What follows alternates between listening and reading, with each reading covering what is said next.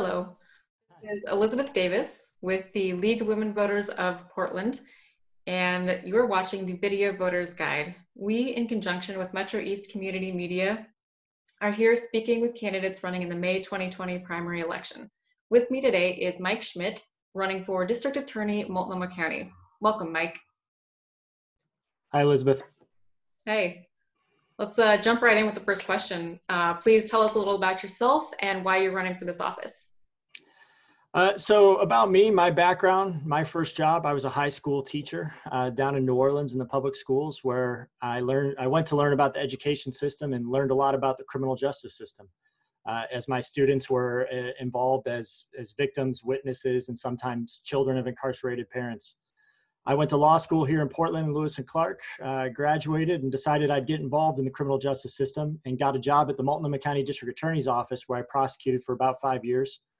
And I did great work there. I felt really good about it, but ultimately I didn't feel like I was changing the system.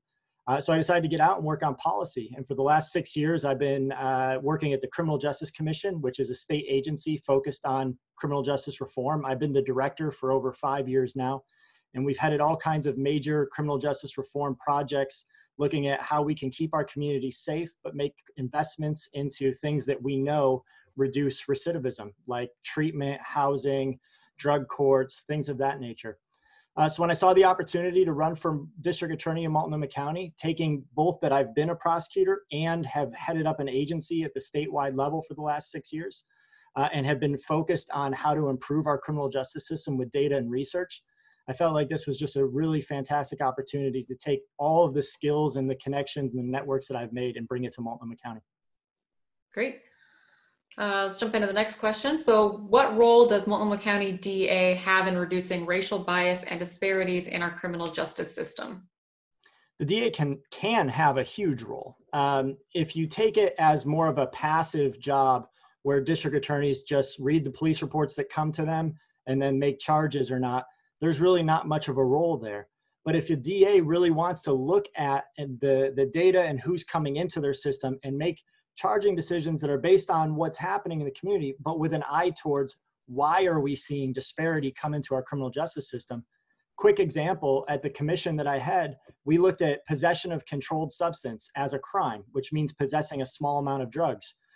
We looked at the data, and there's wild disparity, even in Oregon, for who gets arrested and charged with those crimes. But we know from decades of data that people of all races and ethnicities use drugs at the same rates. So that's an example of a place where a DA could say, I know that the crime is being committed in our community at the same rate, but the police reports that I'm getting are reflecting disparate arrest and charging decisions. What can I, as the DA, do about that? And that's where you can get into diversion programs and partner with community groups to try to get people outside of the criminal justice system and into things like treatment that will help them actually deal with the underlying issues. Okay, thanks for the answer. So under what circumstances would you consider charging a juvenile offender as an adult? Yeah, so I was part of and really proud of the legislative effort to pass Senate Bill 1008 in this last session. Senator Jackie Winters, who passed, that got to be one of the last things that she saw happen, which essentially took juveniles out of being automatically charged as adults underneath Measure 11. So now it is up to the district attorney to make that argument to the judge. You know, I think the criteria that I would use in terms of making that decision is, first of all, I'm going to err on the side of treating kids like kids. We know the research and the science says that the human brain is not fully even developed until about 25 years of age. So I'm going to err on the side of treating juveniles like juveniles and going through the criminal justice system on the juvenile side rather than into adult court. But every once in a while, there could be a very egregious crime that juveniles are involved in. There was one up in St. John's where a juvenile shot a man in the chest with a shotgun, and he ended up dying. You know, those are the type of cases where we're going to look at the public safety to make sure that, you know, first and foremost, we're keeping the community safe. And if that requires, in that type of a situation, a longer sentence, then, you know, I would look at those type of cases for potentially asking a judge to waive that person into adult court. Okay, great, thank you. Okay, so the next question, we've got two left. So please discuss the issues related to pre-trial detention and any recommendations you have for reform, including bail. Yeah. So I was the first candidate in this race to come out and say we need to eliminate cash bail. Ultimately, cash bail fails on keeping our community safe on two ways. One, it keeps poor people in just because they don't have money, not because they're dangerous and not because they're not likely to show back up into our criminal justice system, but just because they don't have $500. That's just fundamentally inequitable. And certain communities we know have been economically, socioeconomically disadvantaged by policies from our government for decades. So we're treating certain communities differently when we use cash bail. But on the other side of things, every once in a while, somebody is truly should be held due to public safety.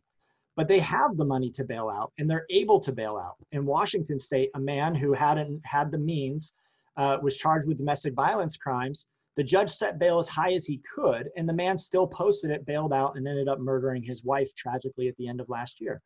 So cash bail fails public safety on both sides. It keeps people in that don't need to be in, and it lets people out who should be in. So ultimately, I think we need to let judges just decide, first of all, do you need to be held in to keep the community safe? And two, if we release you, will you show up again?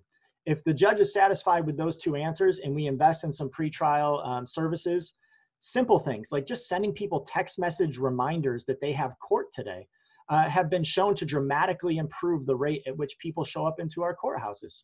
So I think there are some simple things that we can do to make sure people are showing up and get rid of punishing people just because they don't have the means. All right. Last question. What role does the DA have in addressing societal problems that contribute to criminal behavior? I think the DA can play a really large role in that. One of the reasons that I'm running for this office is because I see a need for the district attorney to step out of just the prosecutorial lane, where thinking that the solution to every problem is another prosecution. I think we should build coalitions with the health agency, the education system, the foster care system. A quick example, my work at the statewide level, we help pilot a program and fund a program called Family Sentencing Alternative Program. And what this does is this targets parents in our community who are in the criminal justice system. And instead of sending them to prison, where by the sentencing laws they would be going, if they have dependent children, we put wraparound resources into working with them so that they can stay in the family unit. What we've seen is that when we've done that, recidivism rates, which is the rate to commit another crime, have decreased by 17% as compared to the people that we send to prison. So we get much better results. And we have estimated now that we have saved over 350 children from going into the foster care system by investing in this program. So I think the district attorney can look at all of these different systems and build partnerships with our education system, healthcare system, foster care system, and think about the impacts that our decision to prosecute crimes have on our entire society, and not just in the narrow lane of how a prosecutor views things. Okay, great. Well, thank you for your time. We're out of time. This has been the Video Voters Guide. Thank you for watching. The election is Tuesday, May 19th, 2020. Be sure to inform yourself about candidates and the ballot measure and exercise your right to vote.